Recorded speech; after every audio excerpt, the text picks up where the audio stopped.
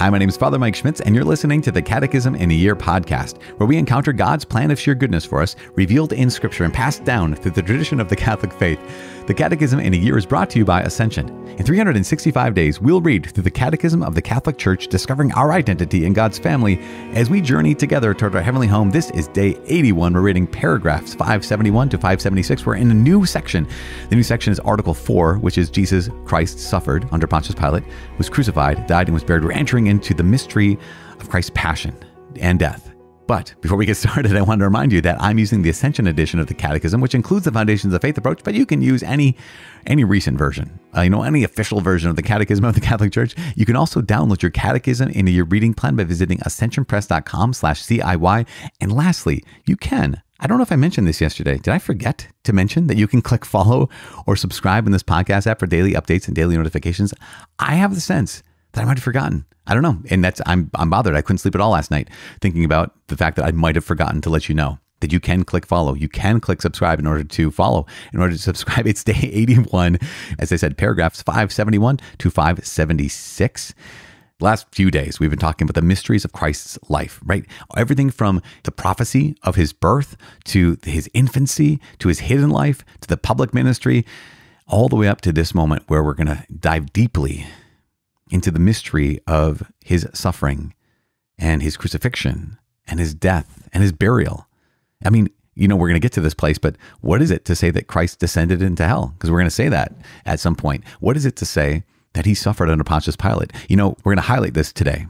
Paragraph 571 highlights it very, very clearly. It says the Paschal Mystery. So when we talk about Paschal Mystery, think of it in this term, like Passover, right? So the Passion of Jesus. These are words that they don't all mean the same thing, but they all kind of reference the same reality. And so they all come from the same root, right? So we have this reality that the Paschal Mystery of Christ's cross and resurrection. If you want to know what the Paschal Mystery is, it is the mystery of Christ's suffering, death, and resurrection. That's the Paschal Mystery. So the Paschal Mystery of Christ's cross and resurrection, paragraph 571 says, stands at the center of the good news. The Paschal Mystery, Christ's cross and resurrection, stand at the center of the good news.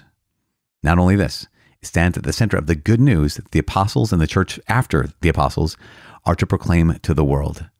That we know this, God's saving plan was accomplished once for all by the redemptive death of his son, Jesus Christ. That's what we're going to highlight. And we're also going to highlight in paragraph 572 that we're faithful to the interpretation of all the scriptures that Jesus gave both before and after his Passover. When on the road to Emmaus, he's talking to the couple that they don't recognize that it's Jesus. And they're downcast, they're heartbroken because they had hoped that Jesus would be the one to restore Israel. And Jesus says, was it not necessary that the Christ should suffer these things and enter into his glory? So we recognize that Jesus' sufferings, his death, and ultimately his resurrection, they take their historical, concrete form from the fact that he was rejected by the elders and the chief priests and the scribes, who handed him over to Gentiles, right, the Romans, to be scourged and mocked and crucified. Now, in this, we also have paragraph 574 to 576. We're going to talk about Jesus and Israel. And it's very important for us to never forget that Jesus was Jewish, right? That also the whole Old Testament is the story of how God lovingly and faithfully chose the Jewish people as his own, as the firstborn, right? He chose the Jewish people and entered into covenant with them in a powerful and remarkable way. Again, and Jesus is the fulfillment of all of the Old Testament. Jesus is the fulfillment of the Jewish religion. So it's not a distinction of like, well, are you Christian or Jewish? Well, now in this case, right, there's this distinction. But we remember from the very beginning, all of those early Christians, they simply saw themselves as this is the fulfillment of everything we've been praying for, hoping for, waiting for. Everything we've been promised here is now in Jesus. So they did not necessarily see themselves as a new religion at all. What they saw themselves is this is the fulfillment of everything that God has done because God has done this. And so, we're going to talk about here paragraphs 574 to 576, Jesus and Israel. We recognize that there has been a tense relationship at times between Jews and Christians. But we want to do our best as we're walking through this catechism to have a good understanding of what that relationship really is, and what that relationship ultimately could be for us as well. So just keep that in mind as we can move forward. As we start this day, this episode, let's continue to pray. We'll pray, Father in heaven, we give you praise and glory. Thank you so much for the gift of your son. Thank you so much for the Jewish people. We praise you and glorify you. We thank you for giving us the Hebrew scriptures, like the Old Testament. Thank you for calling us into relationship with your son, Jesus Christ, through baptism and giving us your Holy Spirit and making us into your sons and daughters. Father, send your Holy Spirit right now so that we can hear your wisdom, hear the truth, and say yes to it with all of our hearts. In Jesus' name we pray. Amen. In the name of the Father, and of the Son, and of the Holy Spirit. Amen. As I said, it is day 81. We're reading paragraphs 571 to 576. Article 4. Jesus Christ suffered under Pontius Pilate, was crucified, died, and was buried. The Paschal Mystery of Christ's cross and resurrection stands at the center of the good news that the apostles and the church following them are to proclaim to the world. God's saving plan was accomplished once for all by the redemptive death of his Son, Jesus Christ. The church remains faithful to the interpretation of all the scriptures that Jesus gave both before and after his Passover. As he himself said, "Was it not necessary that the Christ should suffer these things and enter into his glory?" Jesus' sufferings took their historical, concrete form from the fact that he was rejected by the elders and the chief priests and the scribes, who handed him to the Gentiles to be mocked and scourged and crucified. Faith can therefore try to examine the circumstances of Jesus' death, faithfully handed on by the Gospels and illuminated by other historical sources, the better to understand the meaning of the redemption. Paragraph 1. Jesus and Israel. From the beginning of Jesus' public ministry, certain Pharisees and partisans of Herod, together with priests and scribes, agreed together to destroy him. Because of certain of his acts, expelling demons, forgiving sins, healing on the Sabbath day, his novel interpretation of the precepts of the law regarding purity, and his familiarity with tax collectors and public sinners, some ill-intentioned persons suspected Jesus of demonic possession. He is accused of blasphemy and false prophecy, religious crimes which the law punished with death by stoning. Many of Jesus' deeds and words constituted a sign of contradiction, but more so for the religious authorities in Jerusalem, whom the Gospel according to John often calls simply the Jews, than for ordinary people of God. To be sure, Christ's relations with the Pharisees were not exclusively polemical.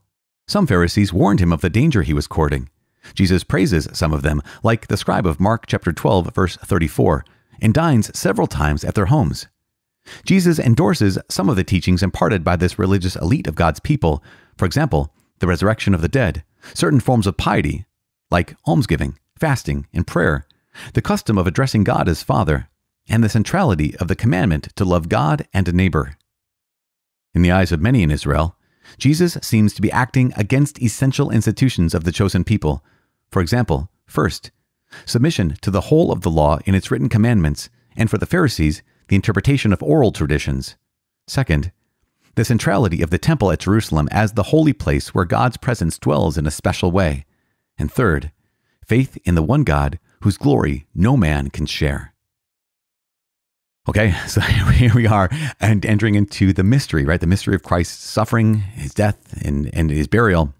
And in order to enter into this, the church begins once again in this Article 4 by just kind of giving us a reset. And that reset is, okay, Christ's death, his mystery of his cross and resurrection, is the center of the good news, is the central mystery of the good news. Remember that every part of Jesus' life not only reveals the mystery of his life, and teaching he wants to give us, every part of his life is part of that redemptive work of God.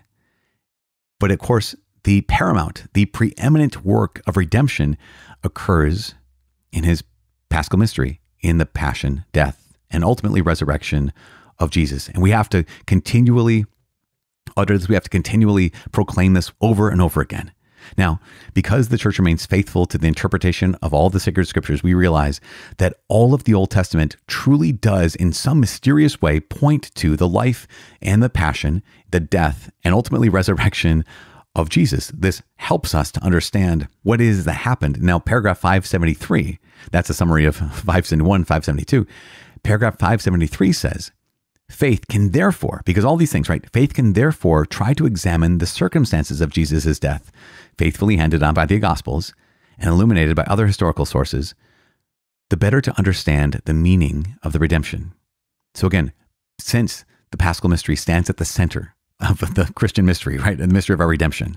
And since so much, all of Scripture points to this, all that the law and the prophets had foretold, Jesus fulfills. Because of this, our faith can try to examine the circumstances of Jesus' life and find out even more depths, even more richness of what is truly happening and the meaning of our redemption. So then that's kind of the golf ball on the tee. And then we start launching into this. In paragraph 574 to 576 talks about, again, as I said at the beginning of this, the relationship between Jesus and Israel. And says from the basically beginning of Jesus' public ministry, there were certain Pharisees and partisans of Herod, together with priests and scribes, that agreed together to destroy him. Now, this is limited. This wasn't everybody. This wasn't also the Jews in the sense of like all Jewish people. And remember how many thousands of Jews came out to hear Jesus' teaching. Thousands came out to be fed by him. Thousands came out to be healed by him. Hundreds were his disciples. And we have, of course, the core of the apostles. All of them were Jewish. And so to recognize that there were some who rejected, especially some of the elite who rejected Jesus. And there's some reasons why, right? Some of them say that the reasons why were, some ill-intentioned persons, it says in paragraph 574, suspected Jesus of demonic possession because he's doing incredible things, expelling demons. He's forgiving sins, claiming to forgive sins and doing it. He's healing on the Sabbath day. He is a novel interpretation of the precepts of the law regarding purity. His familiarity with tax collectors and public sinners, that gave rise to some people saying, well, he has power. So maybe that power must come from somewhere else, right? This conclusion that some of the religious authorities came to. Now, not all of the religious authorities, again, paragraph 575 said this, Jesus is a sign of contradiction. He's a sign of contradiction. And so there were some religious authorities, remember, scribes and Pharisees, who rejected him. But there were many who did not. Some warned him of the danger that he was courting. Jesus praised some of them. He dined several times at their homes. He endorses some of the teachings imparted by the religious elite, as it says in paragraph 575. And there's something that's very core. Jesus is a Jewish rabbi. Keep this in mind. Jesus, again, divine person with a human and divine nature, is a Jewish rabbi. He is teaching in this line of teachers. At the same time, he has unique authority, has unique teaching. And this is remarkable. Now, it's worthwhile to note what the Catechism points out in the last paragraph for today. This is the last thing. Paragraph 576 says this: in the eyes of many in Israel, Jesus seems to be acting against essential institutions of the chosen people. I want to emphasize the word seems to be, because these next three things, for example, submission to the whole law and its written commandments, and for the Pharisees, interpretation of the oral tradition. Remember, the Pharisees had this whole other, they did not just tried to follow all the commandments written down in the Bible, but also the oral tradition and tried to follow all of those as well. Secondly, the centrality of the temple at Jerusalem as the holy place where God's presence dwells in a special way. Thirdly, faith in the one God whose glory no man can share. So keep this in mind. Jesus, by and large, you're pretty safe to say that he would uphold virtually all of those. Yes, there are some times when Jesus is saying, you have rejected the tradition or the teaching of the Lord for the traditions of men. There'll be some of those oral traditions. But by and large, Jesus, he was not rejecting the whole of the law. He's not rejecting the law. In fact, he even says that not a speck of the law, essentially, will be done away with. Anyone who rejects the law and teaches others to reject it, that's a bad deal. So Jesus, yes, he upheld the law in a unique way, but also according to what he knew as truth, because he is the truth. Secondly, the centrality of the temple at Jerusalem. Of course, Jesus recognized that God's presence dwelt in the temple in a unique way. But also he realized, he realized and he taught that he was greater than the temple, which is not wrong. And yet he did not reject the centrality of the temple. He just knew there was something greater than the temple. And lastly, faith in the one God whose glory no man can share. Absolutely right. But here is Jesus, who is fully man, but is also fully God. And so there's a lot that hangs on that word seems in paragraph 576.